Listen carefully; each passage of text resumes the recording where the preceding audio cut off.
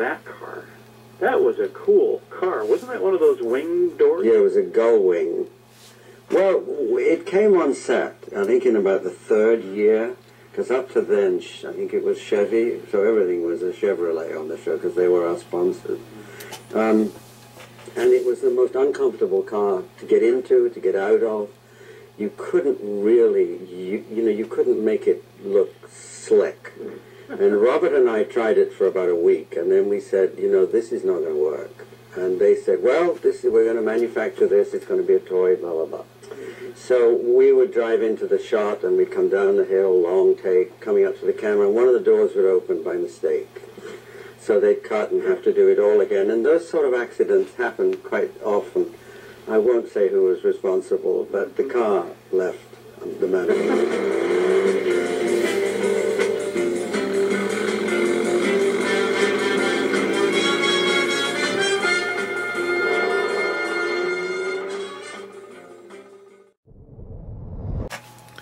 Hey guys, welcome back. Tonight we're going to do another kit review. This time it's going to be of Polar Light's AMT's new Piranha Super Spy Car. Well, not really new, it's just a re-release of the old kit. But, it's kind of cool. We haven't seen this kit for, wow, from what I understand, 20 to 30 years since it was last released. I'm no expert in the kit itself, don't get me wrong, but I did get my hands on this new one, so I decided I'd share it with you guys. This way, should you choose to, you can make an informed decision later on down the road of whether you'd like to buy this kit or not. So, let's take a look, okay? Again, it's been about 30 years since it's been released. From what I understand, it is not a new toolkit. It is just a re-release of the original kit. And from what I understand is the original kit wasn't that good. But currently now you go on eBay or any other of the auction sites trying to find the original one, and they're going for $60, $80, $100 for this kit. Now, with it re-released, even though it's an old tool, you can get it for close to 30 bucks, which not that bad of a deal. Not for nothing, I'd hate to go out and buy a kit, no matter what kit it is that I want, spend lots of money for it and find out that it's just not up to par. So I'm glad to see it's been re-released. From what I do understand also is that there are a couple pieces that have been retooled.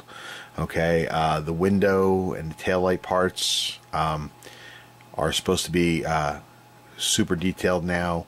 There's some other goodies in here that I don't believe that were involved in the original kit. I think the motor's a little bit more detailed and so's the interior, but I could be wrong, so don't hold me to that. But like I said, it's the original tool with a couple new pieces that have been redesigned. Very, very cool looking car. Function wise, as you saw in the video prior to this, wasn't very functional. Then again, what do you expect? It was built on a Corvair. So let's take a look at the box here real quick. Okay, you've got a very different box than we're used to. Usually we got the thick square rectangular boxes. This one's thin, a little bigger. It measures almost 13 inches across, 9 inches wide, and it's got a nice painting of the model itself on the cover. Okay, very simplistic. They're no longer calling it the Man from U.N.C.L.E. car either. I believe that was the original part of the original design in the box. Now it's just the Super Spy Car. We flip it over to the side. It gives us a little information here. You know, some of the features. It's got gull wing doors. It's got concealed rockets. It's got a supply arsenal, which looks like a fold-out type tray, which is supposed to have the guns of the spies on it. Okay, we won't say Man from U.N.C.L.E. because they omitted that, but still. Okay, we've got a gun rack. We've got parachute. And we've got some dual long-range flamethrowers here. And we got some really neat custom wheels also. Okay. This side, we've got another angle of the car.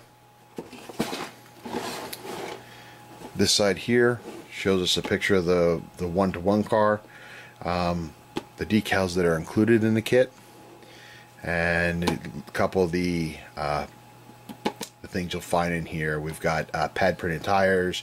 We've got a full color booklet in here about the car. We've got an AMT Speed and Custom sticker, and we've got the original art print suitable for framing. Yay, huzzah. This side's just like the other side. The back of the box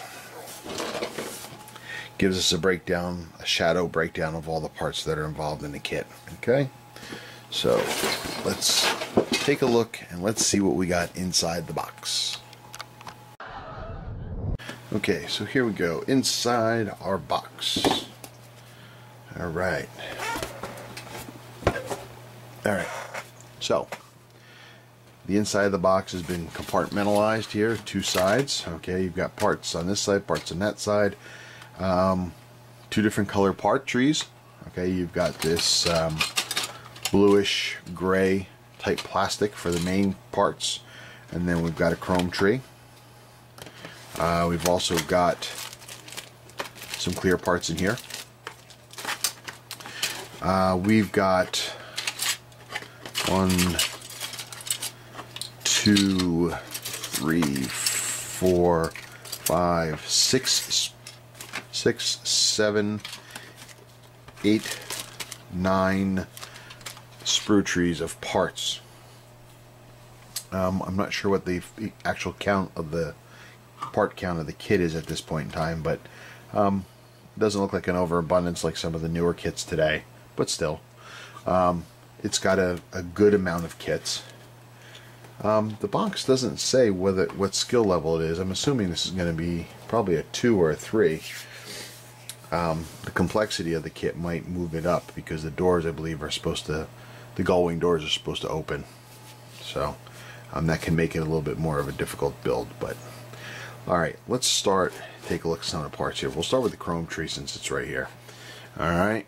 Let me see. Set this up so you can see uninhibited here. Alright.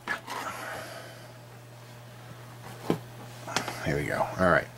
So, we got our chrome parts tree. A lot of engine parts on here.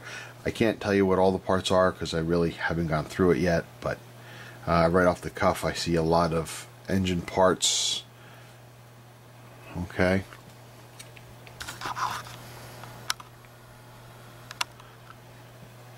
Very chromed. Alright.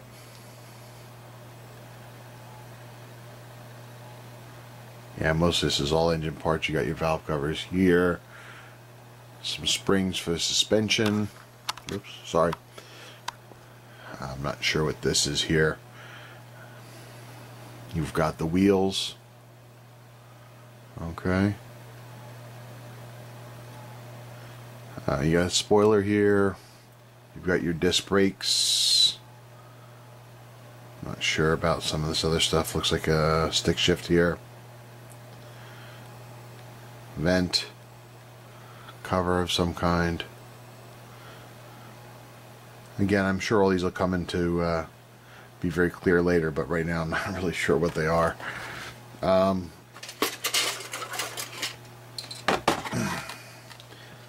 The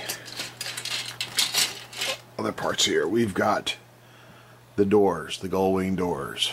Okay, one thing I've noticed already is there is a lot of flash on these parts. Not specifically these offhand, but they are going to require some cleanup. Okay, of course a little effort will go a long way, but they are covered in flash. You can see some in here. There's some. The plastic isn't very brittle. It's actually kind of soft in some ways.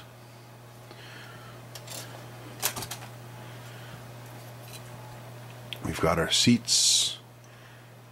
Okay. Our steering wheel. Here's that gun compartment we saw in the box. Okay. Get a good look at that. I'm not sure. This is some sort of probably the engine, the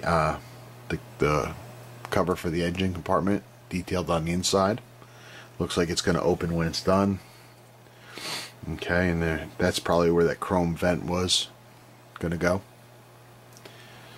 All right, your dashboard. Okay, you can see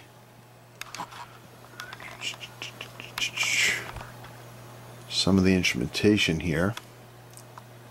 Focus, yeah. TV screens and stuff like that. Maybe a radar screen in there. Okay, radio controls and your gauges here, your tack and speed, most likely.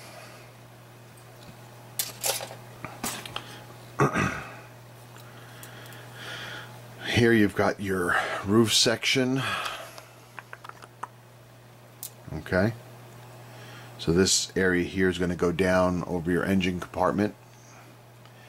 Okay, you got the T section where your gull wing doors are going to go here and here. And then the frame for the windshield. I'm not sure what this is supposed to be.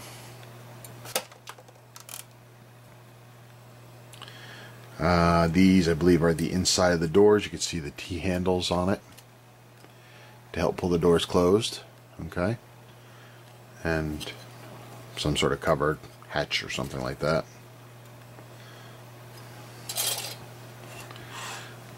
This tree's got a lot of small parts, a lot of sway bars, stuff like that. These are your suspension A-arms. These are for the wheels. What else can I identify? Oh, you got your engine halves here. Okay, it's a 6-cylinder engine. You've got your starter there. Okay, distributor cap, fan belts, shroud. Looking at these parts, you could tell it's old. I mean, it's just something I can't really put my finger on it, but you can tell it's not new. That these have been around for a while. And I'm not talking just about the Flash. Okay, but still, it's been 20 years or so since we've seen this kit, so this is cool. We've got, I'm not sure what this piece is. It was free flowing. All right, now back out for this. On this sprue, we've got the very bottom of the car. Okay, part of the suspension's hanging out here. You've got a couple things in here also. You can see all the flash in here. A lot of flash in here. The parachute. I'm not sure what this panel is. Probably some sort of fairing of some sort. I can't identify those. You know, flash here. Honestly, it doesn't look like the greatest of plastic. It's got some schmutz on the inside of here. It's not very smooth. Some sort of material got caught in the plastic, it looks like. Very rough. But this is the bottom. Okay. Then we've got the interior. Oops, sorry. The interior bucket here. It includes the interior and the engine bay in it. Okay. You can see, alright, here's the front half. This is the console that goes between the driver. You can see inside you've got a floor mat. You can see a little texture there for the rug. And you can see the pedals. Okay, but there's no detail on any of this in here. It's just blank. Okay. The engine compartment. You've got some cursory wiring on the sidewalls. That's about it. Alright. And then you've got the top of the shell. Okay. Come across here. Again, it's got a lot of flash on the sides. It's got a lip. I never noticed that before. It's got a lip. But you've got some nice etched, not etched, but recessed panels for the storage compartment. The headlights are recessed in there. Alright. It turns out, I commented that this part here, the console, was blank. Now I can see why, because the detail is actually on this end of the console. I'm gonna have to assume that this goes over, yeah, like such. Alright, so you got your blank and then it goes over and it mats up. So it does give you some detail. And then your shifter is gonna go in here. Okay. Pretty smooth. Don't see any mold lines it's gonna have to be worried about. That's good. A couple little swirls in the plastic you could see. A little swirl. Alright. Gonna have to clean out the back lights. All kinds of flashy in there. Alright. That is the majority of the parts.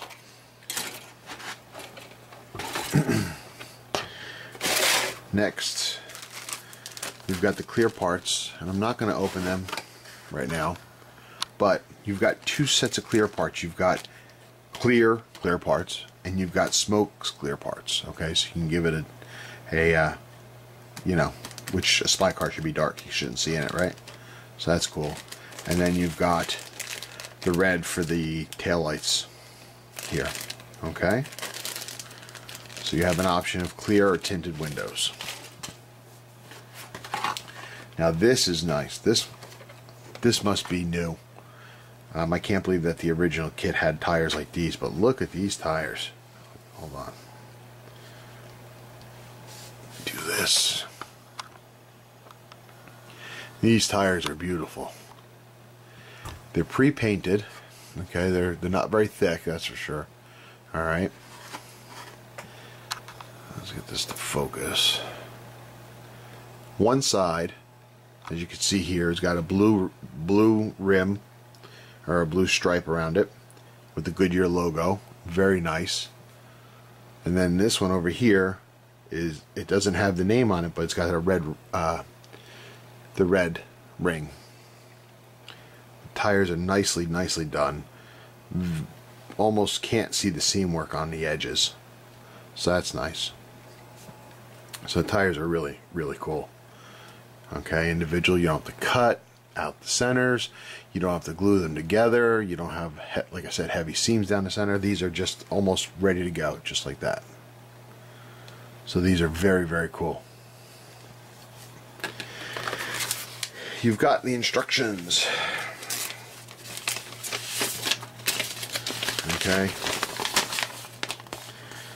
First section, you've got the engine. Lots of little parts for the engines, or engine. Okay. Next, you got the interior suspension parts to put together. The wheels. A little bit more interior detail. You've got the paint callouts here. Okay. And then the back brings the roof together, the body pans all together, the clamshells all come together. It's a lot of stuff going on for 5 steps. Alright.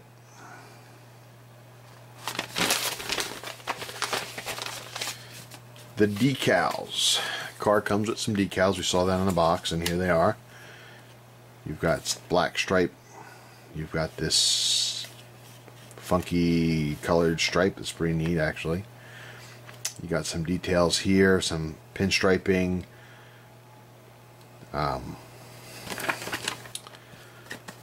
You know, what the hell they call it?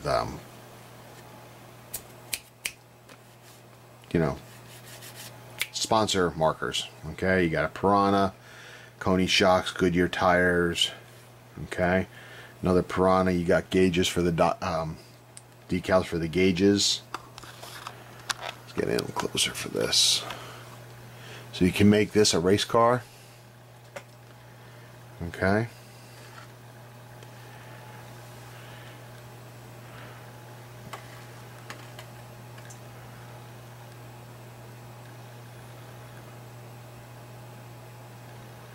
The decal sheet looks very nice. Everything looks registered. Okay. Not too bad.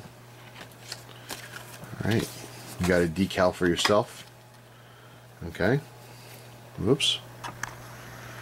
There you go. Nice little AMT decal. Put on your toolbox. And then you've got this right here. This is really neat. This is the book that it talked about. Okay. So you got the Piranha Super Spy Car, and it's got a mix of color photos, black and white photos, detailing the history of the car from the building process to the final car, which is also really good for reference. You can see how it's going to go together, what colors you're going to use. As you can see here, the plastic for kids, the plastic is pretty much the color what the original car is. So some kids can paint that, do this and not even have to paint it. But it gives some real nice detail. It shows you where the wood is, the color of the steering wheel, the seats. You know, there's some great reference material here. Different versions.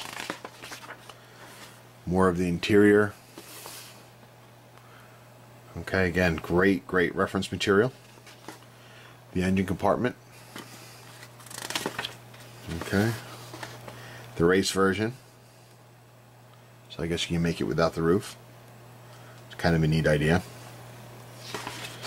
Alright. Your regular round 2 propaganda stuff, which is crap. Then, underneath it all, if you don't look, see, if you didn't know, you have to look under here. Look, there's something secret under here. I guess it's supposed to be that way. It's a spy car, so it should be a spy box and have hidden compartments. And here we have our printable poster, or excuse me, frameable poster of the car. Pretty neat. Very cool. Something nice, put on your wall, frame it up, put it in front of the car, and put the model here. Be nice. Yeah. So that is the kit. Now again, the idea of doing a review like this is so you guys can take a look and decide if this is what you want. Sometimes we get hyped up in some of the kits that are coming out, and then they turn out to be a letdown. Well, now you can make an informed decision. Is this a great kit so far? Well, let's put it this way. I've been watching for the Man from U.N.C.L.'s Spy Car for some time now. I've wanted one, and I've gotten to some bidding on them on eBay, the originals. But of course, for me, I guess you can say, let's put it politically correct, I'm a tight ass. All right, so I'm not going to spend a lot of money on certain kits. I'm certainly not going to spend a lot of money on a kit that's over 20, 30 years old, that's ill-fitting and gappy and all that kind of stuff. It just doesn't make sense. So if I was to open this kit after paying $80, $90 for it, I'd be disappointed. But having paid $26 for this kit, I'm happy with it. Sure, there's going to probably be some issues. I've heard lots of people talk about the issues of the original kit, so I'm assuming they're going to be in here since it's original. But that's okay because I only paid like 30 bucks for it, so, you know, not too bad of a deal, I think. I like it. I'm very happy with it so far. It looks very cool. But now, wait, we're not done. Because not only did we get the kit, but we went out and we got the upgrade kit with it too. We paid a little bit extra. We got the